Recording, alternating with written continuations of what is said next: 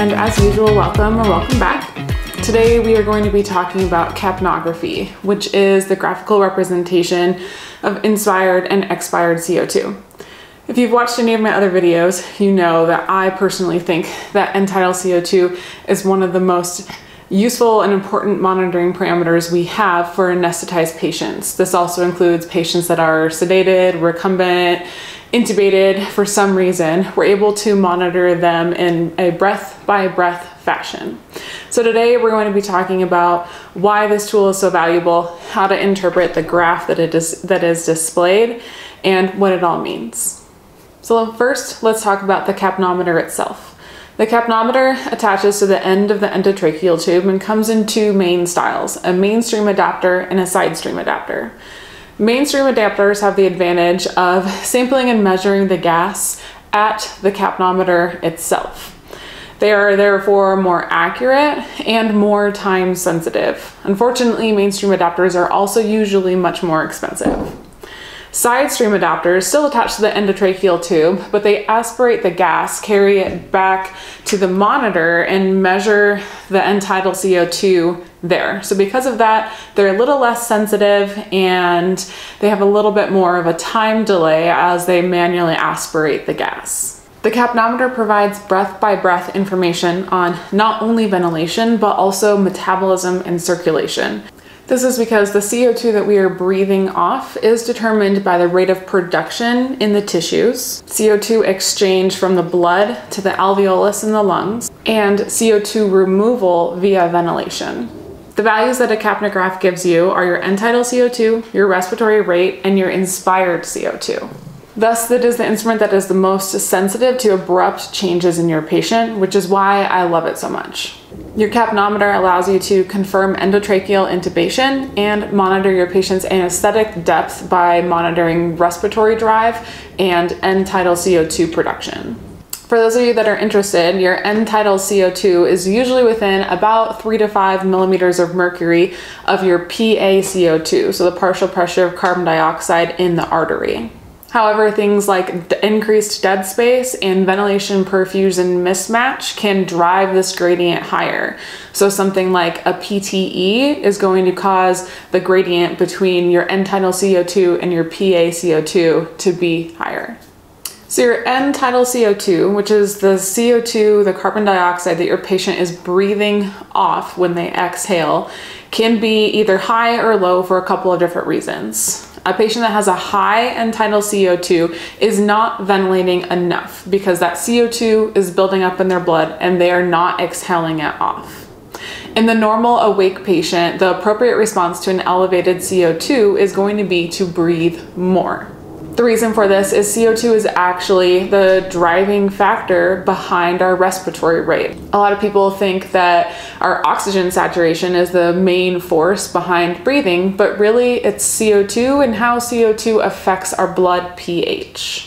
What happens is an increase or decrease of CO2 will affect your blood pH, which is then measured in your brainstem, which will tell your body to either breathe more or less to maintain the appropriate level of pH in your blood. But a patient that is anesthetized has been given inhaled anesthetics, IV opioids, and other medications that can decrease the body's ability to appropriately respond to respiratory drive. Thus, our anesthetized patients are not able to respond appropriately, and we will need to intervene by either decreasing their anesthetic depth, or if that's not possible, then we need to start providing them positive pressure ventilation. Other causes of increased CO2 are increased body temperature, such as seen with malignant hyperthermia. So if you've ever anesthetized a patient that developed malignant hyperthermia, usually their end tidal CO2 will build up because their body is physically producing more carbon dioxide. So elevated CO2, hypercapnia, can have several systemic effects. Moderate levels of CO2 are a respiratory stimulant, so they will induce tachypnea or an increased respiratory rate. But at higher concentrations, exceeding 90 millimeters of mercury, CO2 actually becomes a cerebral depressant and will thus reduce respiratory drive by causing carbon dioxide narcosis. Things like anesthesia and vasopressors can actually mask the signs of hypercapnia, so you cannot assume that your end tidal CO2 is normal based off of cardiovascular status alone.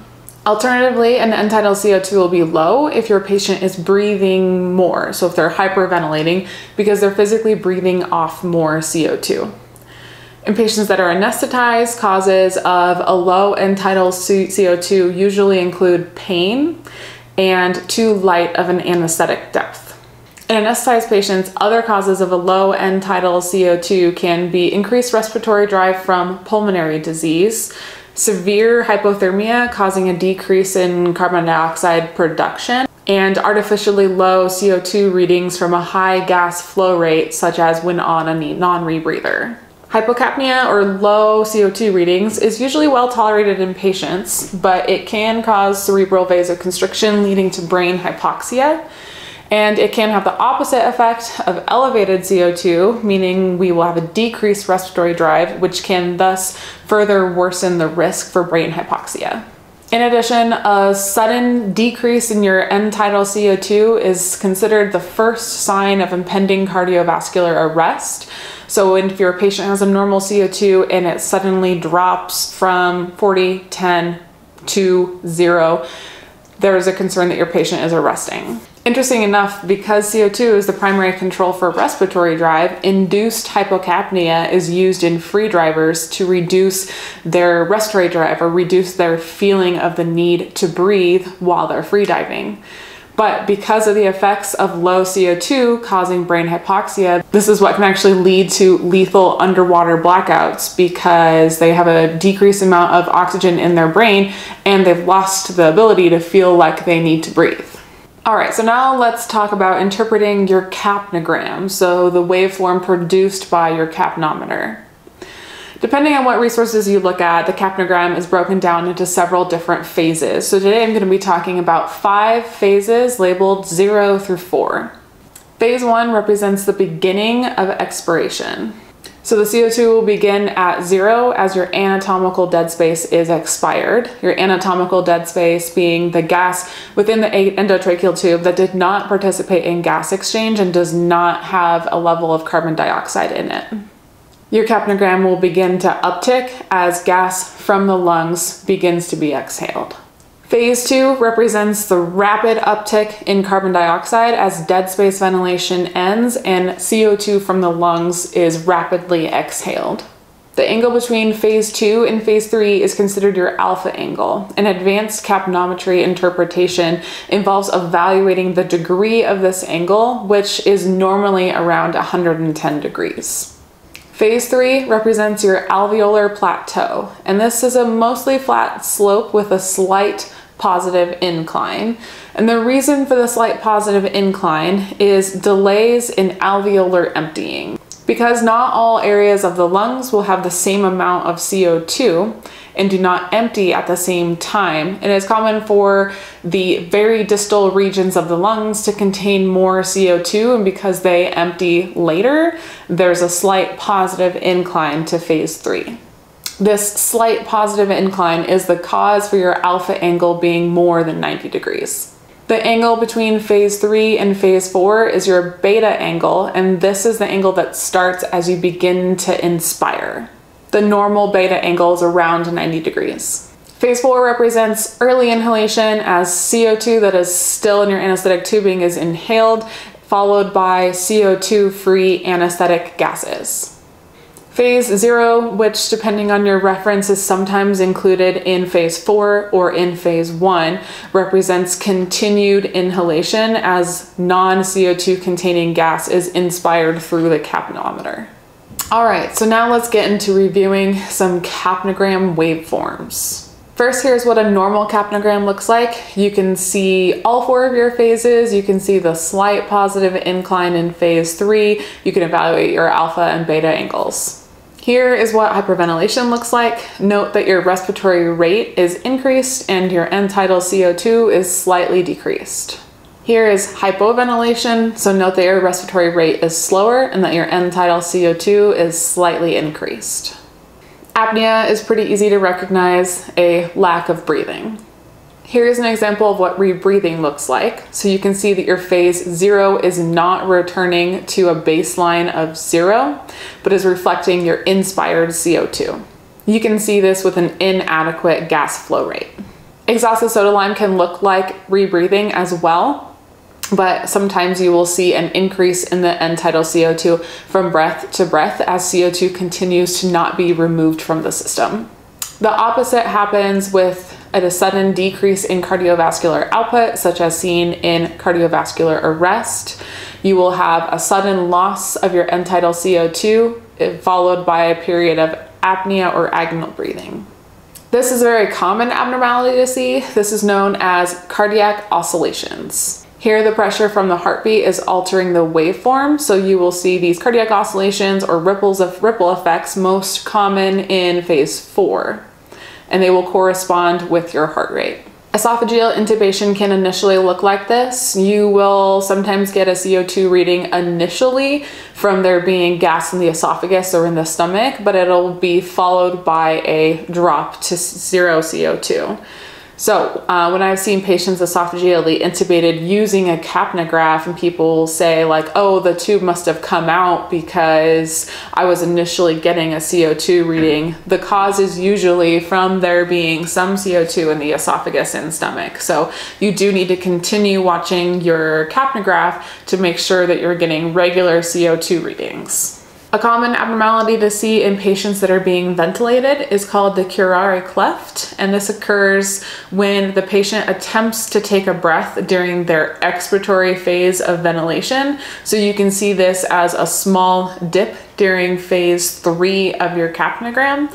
And this can be caused by either a patient that is too light while they're being ventilated, or a patient that has increased respiratory drive for some reason, or a patient that is paralyzed and the paralyzer is starting to wear off. Bronchoconstriction, asthma, and an endotracheal tube obstruction can all appear as alterations in the slope of phase 3 and changes to your alpha angle.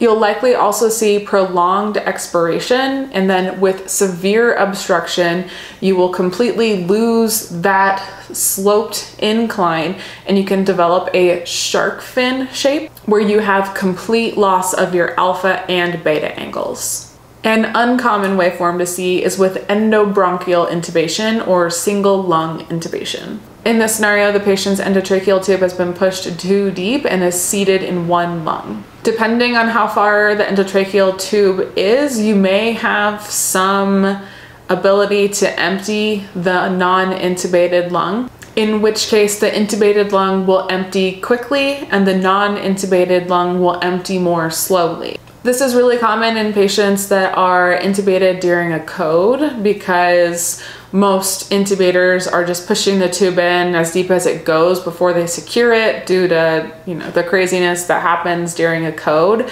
So if you have a patient that was coded that is back, it's really important to check their tube depth because this is very common. All right, everyone. Well, that's just a summary of capnometry and how to interpret a capnograph. If you have any questions or comments, please leave them in the comment section below. Otherwise, stay tuned. I'm going to be following up with videos on how to interpret thoracic radiographs and fluid therapy for the veterinary nurse.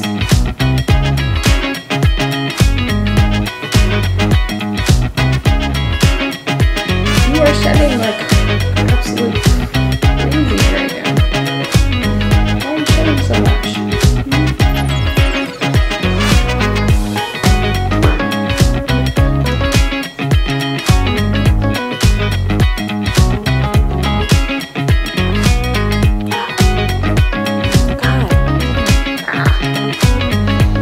aesthetic